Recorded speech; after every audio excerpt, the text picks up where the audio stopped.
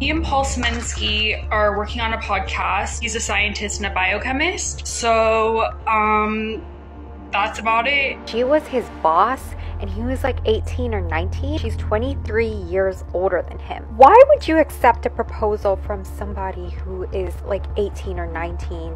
Meanwhile, you are in your 40s. I've never really noticed. I've never knew, noticed an age gap at all. From now on, I'm only referring to her as Aaron Taylor Johnson's geriatric wife. Honestly, I'm happy for him if he cheated on his wife.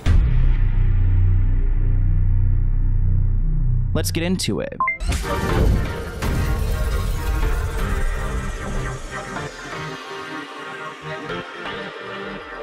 Welcome back to the Let's Get Into It podcast with me, Sloan. Today, there are a bunch of topics I want to get into, and I want to establish in this episode that women can be predators too. We expose so many creeps in Hollywood. I mean, every blog has been talking about P. Diddy, which, I'm guilty as well. I've been covering his story because his victims are coming forward, but there are also women in the industry who are just as bad. And I want to focus on Sam Taylor Johnson and her relationship with her now husband, Aaron, because their age gap is questionable and there's no doubt that she met him when he was a minor. So that's our main topic of today's episode, but there are a few other topics I would like to cover as well, including Amanda Bynes, because I've never forgotten about Amanda Bynes. I mean, when we were doing the Free Britney rallies in downtown LA and they were asking about Britney's conservatorship, we always mentioned that Amanda was also in a similar situation, which she got out of, and then she's had some trouble since, and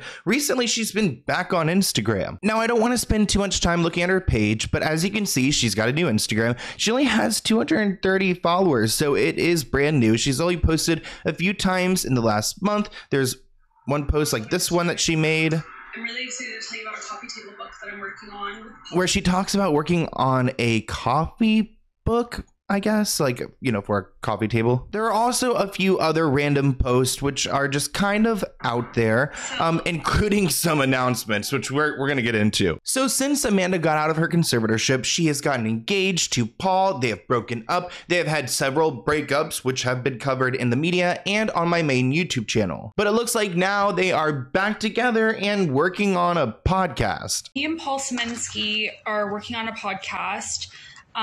It's super impressive that Paul is going to be a part of it because he's a scientist and a biochemist. Now, I didn't know Paul was a biochemist. That's very interesting.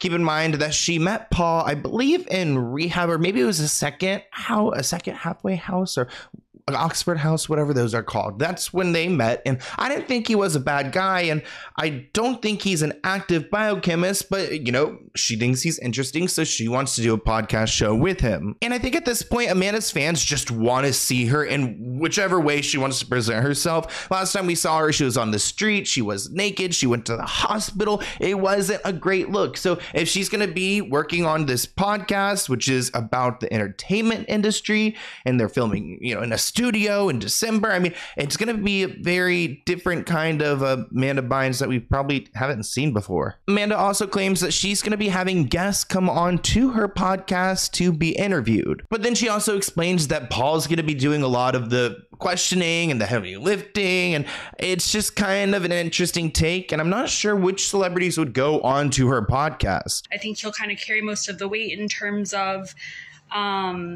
just like topics of conversation. Like whenever he and I talk on the phone or I see him in person, he's always just so interesting, and I cannot wait for him to co-host the podcast with me. Because they have such a wishy-washy relationship, I don't really think it's a great idea that they are going in on this podcast together. I mean, if Amanda was doing her own podcast, then I would totally be watching it. And even with Paul, I will be watching it because I want to understand their dynamic even further. But just because they are so fragile, I just don't think that going into a business venture together, especially so public and really Amanda's first time on the scene again, I don't think it's a great idea to have someone who has pushed her over the edge several times.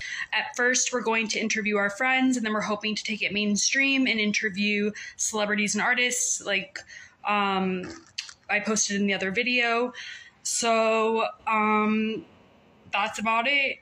Sorry about my lame ass sign off. I always like kind of sign off these Instagram videos like stupidly. So we will see if this coffee table book and this podcast will ever come into fruition. But Amanda has other obligations. Supposedly she's going to be in Columbus, Ohio in December for GalaxyCon.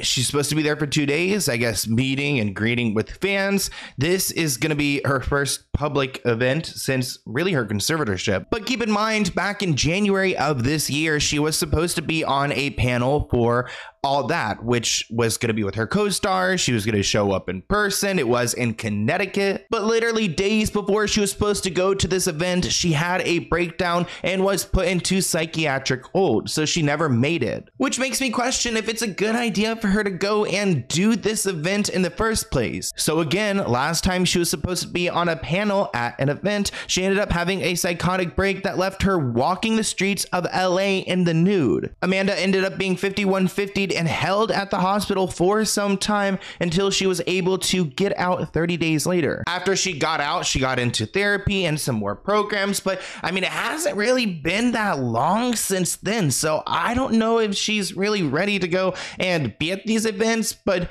again, I question like who's like booking this, who's working with her. I mean, I don't think that Amanda's working on her own. Another topic I want to get into before we talk about Sam Taylor Johnson is Britney Spears' mother, Lynn Spears, because she got into a tiff with an old friend. Now, Lynn Spears is in court seeking a restraining order against her friend, Jacob Diamond, who she claims has been threatening her on social media. Now, Lynn Spears has a lot of questionable friends, partly because she's a questionable person, especially her role in this conservatorship. I don't think she has, morality on her side. So she's filing this restraining order against Jacob because essentially he's been talking crap about her online, which I've actually seen his post before and I've been waiting for this moment, but I didn't think Lynn Spears would get a full restraining order, probably just to shut him up. I guess she initially met Jacob because in 2019 she was interested in a book that he had written. I guess because Lynn Spears reached out to him, they decided they would maybe work together on a potential book photo shoot. I guess maybe Lynn was going to write another book. Keep in mind, she wrote a book, Through the Storm, which was terrible and ended in lawsuits. It left Britney Spears really upset. So I don't really think Lynn should be writing another book. Plus, like, Britney wrote hers, her daughter Jamie Lynn wrote hers. Like, do we really need a book from Lynn? Another interesting fact about this restraining order is that Lynn accuses Jacob of getting very close to her small inner circle and her friends. So now her friends are friends with him, and now it's all messy, probably because her friends aren't choosing her side. So now she's going to the court to try to shut him up so that he isn't turning their very small circle against her. Interesting that she can't pay for her legal fees in Britney's case, yet she can go and pay for this. Something I found interesting about this restraining order is that it's not just filed by Lynn, but also her friend Jansen. Now, Jansen claims in July 2023 that Jacob became erratic and aggressive towards Jansen and her family members. At one point, I guess Jacob was having a conversation with one of Jansen's minor children, and at that point, Jacob became aggressive and Jansen's husband had to step in and call the police to have him forcefully removed from their family home. After this incident, Jacob started to post on his social media about Jansen and about Lynn Spears and their family members in a negative light. These posts are, according to Lynn, entirely false and meant to simply demean and harass them. They're claiming that Jacob's posts can really upset other people and, I guess, aggravate them, making them, more of a threat. I guess kind of implying that, Jacob is making posts, and I've seen these posts about Britney's conservatorship and Lynn's involvement, and they're worried that there's going to be some Britney fans who are going to come after Lynn and her friend Jansen because, Jacob's kind of exposing how Lynn has been complicit and somewhat responsible. Like so many of us, I was following the Jacob Diamond situation, and it is a very hard thing to sort through. What I see is someone who is feeling a lot of pain right now. He lost a group of friends that he considered family that were in his life for over 6 years, and they just cut him out without any kind of concern about that at all, and he's in a lot of pain, and he is revealing things And, you know, I've seen people have posted about him to smear his character and bring up other things, but I don't honestly think that that is pertinent to the situation. I think if you take it at face value, you see everything you need to see. Now that we're on the topic of bad parents, let's talk about Aaron Taylor Johnson's parents, because who let their son go off with a 40-year-old woman? Let's talk about their complete relationship, because they met on set when he was 18 and she was 42. They were engaged a year later. So they did just celebrate their 11-year wedding anniversary in June 2023 this year. So they've been together for over a decade, and it's so interesting how normalized this relationship has become. Supposedly, they met on set of a movie called Nowhere Boy in 2008 when Aaron was 18 years old. Though they both claim there was no funny business at all during filming, Aaron proposed a year later and jumped right into co-parenting Sam's 2 daughters. They now have children of their own together. They are a full family, but let's not get ahead of ourselves. Let's talk about how this all began. She was his boss, and he was like 18 or 19. She's 23 years older than him. It's the power dynamics for me. And Sam's like, oh, he's the one that proposed to me. Why would you accept a proposal from somebody who is like 18 or 19? Meanwhile, you are in your 40s. You in your mind should be like, no. Honestly, you shouldn't even be attracted to this, okay? He looks so young. You should realize how inappropriate that is, how immature he is, how much older you are, how much power and influence you have over somebody that young. Even if he did fully believe that he was in love, you should understand how naive it is for him to actually do something crazy like that. I'm glad she brought up the idea that, like, why is Sam even entertained by someone so young? We talk about these men in Hollywood and why, like, you know, what do they want with a 17-year-old girl? Well, same goes for Sam. What does she want with this young boy? And isn't it kind of awkward? I mean, just to, like, see them together, it's giving like mother and son. It's not giving very much like boyfriend girlfriend. Well, back in 2008, Sam was married. She was married to a guy named Jay Jopling. After 11 years of marriage, which is how long Sam and Aaron have been together, they had split up. They had 2 daughters together, and that was the same year that she worked on the film Nowhere Boy, where she met her future husband, Aaron Johnson. In 2009, Aaron proposes to Sam exactly 1 year to the minute after they met. Quote, as soon as we finished filming, he told me he was going to marry me, Sam said in an interview. We never had been on a date or even kissed. Okay, girl. Yeah. Okay. And he's proposing to you as a 18, 19-year-old boy? I don't think so. They can try to rewrite history as much as they want to, but there are people who were also there. This article reads that Aaron and Sam insisted they kept it professional on set, but a lot of people don't buy it. Quote, Aaron first met Sam at her house when he auditioned for the role of a young John Lennon in the movie Nowhere Boy. Many see this as the first red flag, since a lot of stories within the Me Too movement began with an audition at the director's home or hotel room. This article continues, there was an attraction between the two, despite the fact that Sam was 42 while Aaron was still a teenager. Aaron's age at the time of their meeting is still unclear. Some publications reported he was 18, some say he was 19, other rumors claim that he was actually 17. There were also rumors that Sam was a family friend of Aaron's and knew him as a child. And I've actually seen these posts on Reddit before, that she has been around his family growing up, which makes sense. I mean, he was a young actor in the industry while he was a child. She's been a big, big time producer, director. So like their families knew each other. They could have like met multiple times while he was a young boy. And she just kind of like waited for the right moment where she had this power, she had this movie, and he wanted that role. But according to Sam, she claims there was an intense connection between the two of them. Quote, we were very professional through the entire film, but everyone on set knew. And as soon as we finished, he told me he was going to marry me. One person who was a part of the film, named Simon, was quoted saying, whenever the rain comes, she runs inside the house arm in arm with 19-year-old Aaron Johnson, who plays Lennon in the film. They dance and laugh like teenagers in love. I've never been on a film set with such a strange atmosphere.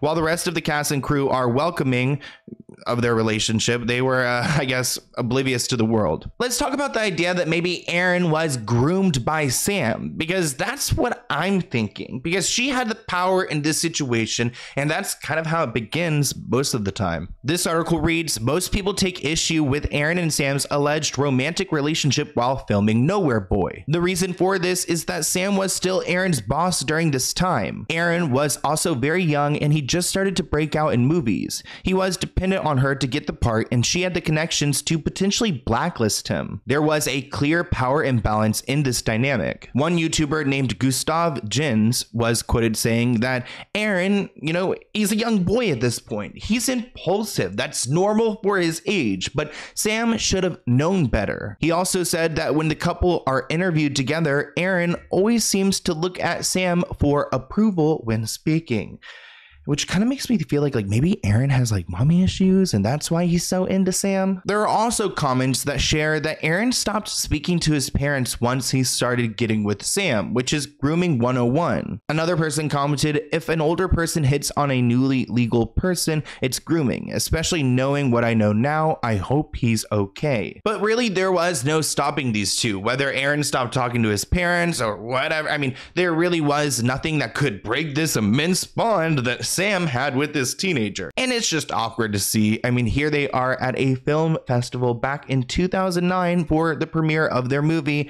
as a couple. And of course, there were some people in the media criticizing this relationship. So back in 2009, Erin addressed their age gap, saying, I am an old soul and she's a young soul. We don't see an age gap, we just see each other. A little over 6 months later, they welcomed their first child together. 2 years after that, they have a second child together, and then they are married. Supposedly, Erin likes to be at home and to be with his kids. I guess he truly just gave up his entire 20s.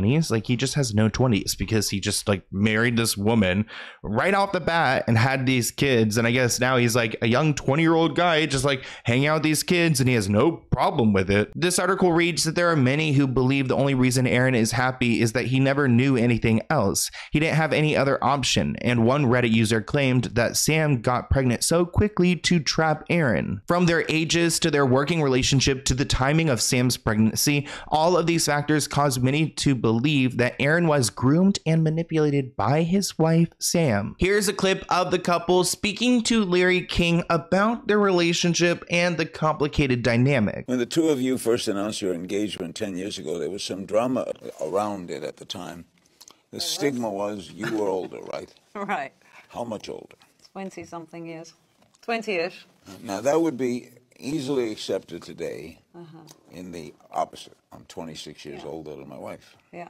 How many people ask you about that? Not so many. Nobody cares. Yeah. People ask Why me do you all the think? time. Why do they think? I feel like it's one of the last taboos. I feel like everyone comes at me with it in most interviews, and it's interesting. Because, like you said, I'm sure people don't ask you so often, but they do ask me.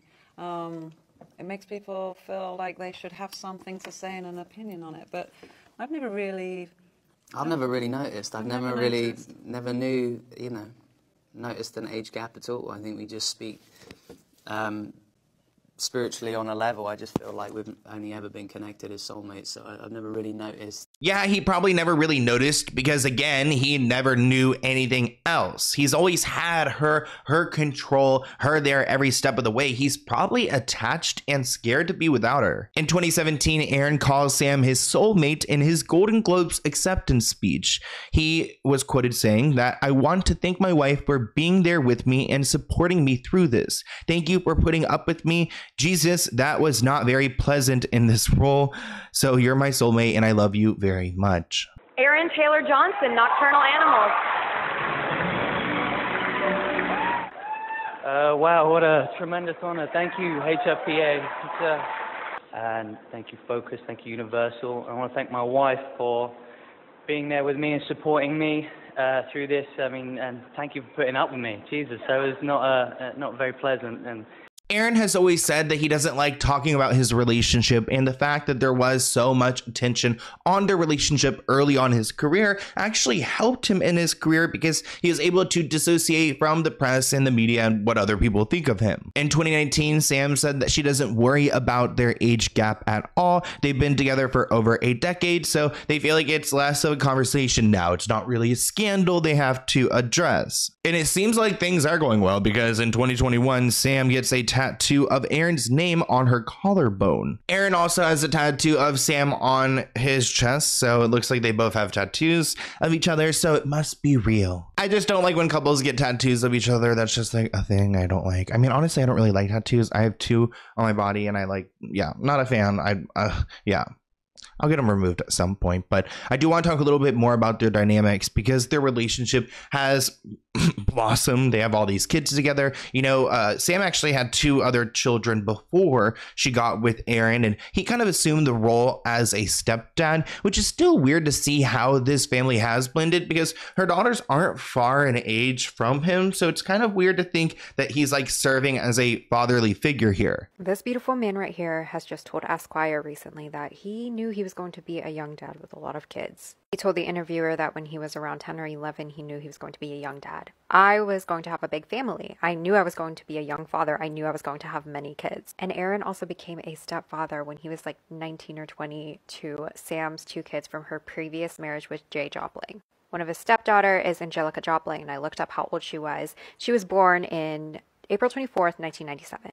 Meanwhile, Aaron Taylor Johnson was born in June 13th, 1990. How do you become a stepdad to somebody who is literally 7 years younger than you when you're not even grown yet? It is weird when the stepdad's age and the daughter's age makes more sense. That 7-year age gap makes more sense than the stepdad and the mother's 23-year age gap. And I wonder how the kids do feel about him being their stepfather. But it's also interesting to see how they are always with each other. They don't have this space apart. So he really doesn't have any like free will to think about, you know, whether he's happy or not to be with her. He's constantly posting online how much he loves these kids. So they must have a great relationship. Maybe he's more of like a friend than a father. But in July 2022, we saw them on the red carpet together, showing face and not hiding their relationship at all. Even though I believe at this point, like there were stories going viral about their age gap and how she really, I guess, knew his family before and just snagged him early on, essentially groomed him. In some interviews, Aaron speaks about his relationship with Sam, saying that he doesn't like being separated from her. It's well known in the industry that Sam will be wherever Aaron is. This led to a lot of his auditions because she has connections to people in the industry. What does simp mean? Simp? Put it in a sentence though, because you just keep saying it like... He's such a simp for her. Someone is overly submissive to someone they fancy, usually used to describe men chasing a partner when they're showing no signs of them being into them. So basically someone who's like whipped. Right, yeah. Like a whipped person.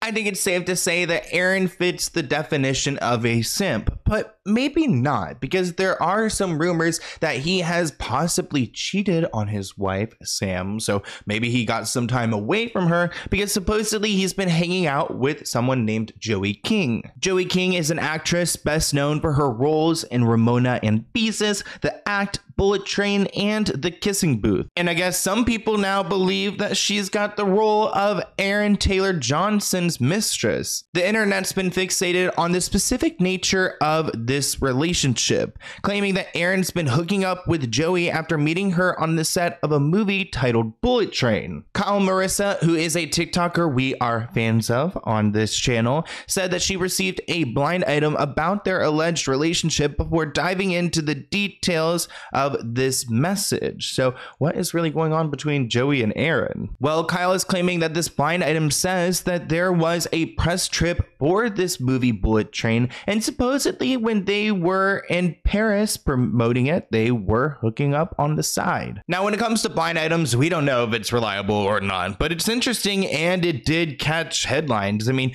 people picked it up and, you know, Aaron and Sam aren't the most popular celebrities, so it's interesting that this like rumor came to life. But it's probably, you know, it probably isn't true, just for the fact that, I mean, Joey is also engaged. She's got her own relationship. But also keep in mind that this happens pretty often, where two actors go off for a movie, they fall in love on set, and then during promotion they're like announcing their relationship. That's pretty much how Sam and Aaron got together. But here is Kyle reading that blind item, and it went viral. From now on, I'm only referring to her as Aaron Taylor Johnson's geriatric wife. That is, until they get divorced, because here is an Aaron Taylor Johnson and Joey King blind item. I don't know if they hooked up while filming, but this married A-list actor is hooking up with this A-list tween actress turned A- B+ list adult actress during their press trip for the movie they shot. And the related headline is Joey King serves up a daring look at Bullet Train Paris photo call. And the blind item alleges that it happened during their Paris promotional trip for Bullet Train.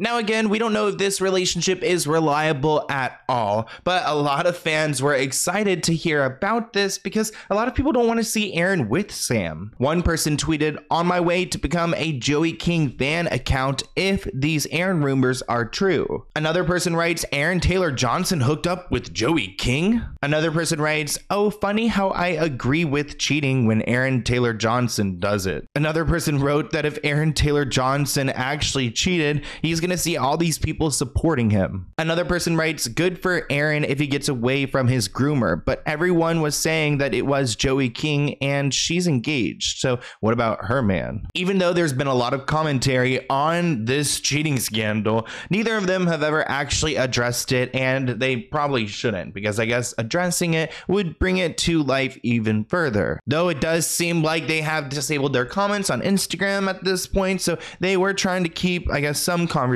tame. That's actually the rumor and it's trending on Twitter, but honestly I'm happy for him if he cheated on his wife with Joey King while they were in Japan on press, because she took advantage of him. She used him and then manipulated and messed up his brain enough where he married her, had kids with her, is still to this day fucking her. So I'm glad that him and Joey King had their fun, because they honestly fucking deserve it. I hope the rumors are true, and I actually hope that they actually get fucking divorced, because he deserves to be fucking free. Now, I have to agree that there is some layer of like misogyny here, because people are hating on Sam because she's an older woman. I mean, he just posted celebrating her 56th birthday. So yeah, there's a large age gap between them. And I really don't want to, I don't hate on Sam because she's 56. I want to hate on Sam because her husband was a kid when she met him and knew his family, and just a young, impressionable teenage boy who she somehow got a hold of. And I do believe that, like, those videos say that, like,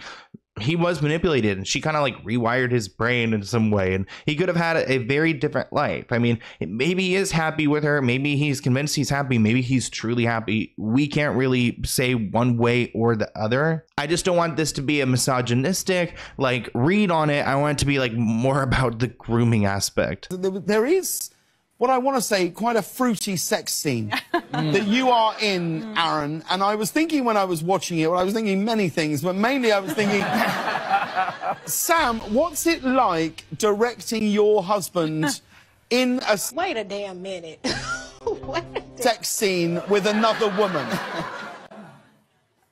But either way, the age gap does matter, and people are going to have comments and thoughts about it because this isn't typical. Unfortunately, we live in I guess, a world where, you know, men are, they've been privileged opposed to like women, and there's been like, I mean, I guess we have like somewhat accepted like age gaps between men and women, but like, I mean, I still think it's kind of weird, like a 20-year age gap. Like, I mean, when I see some of my friends out here in LA and they're like going on dates with these guys that are so much older, I'm like, what are you guys even talking about? I mean, my boyfriend, we've got a 10-year age gap. I think that's perfect. I think that's acceptable. It's fine. I met him in my late 20s, so I feel very comfortable and safe. I've already seen the world. There's something different about someone in their 40s who's like hanging out with a teenager, someone where they have kids kind of close in age.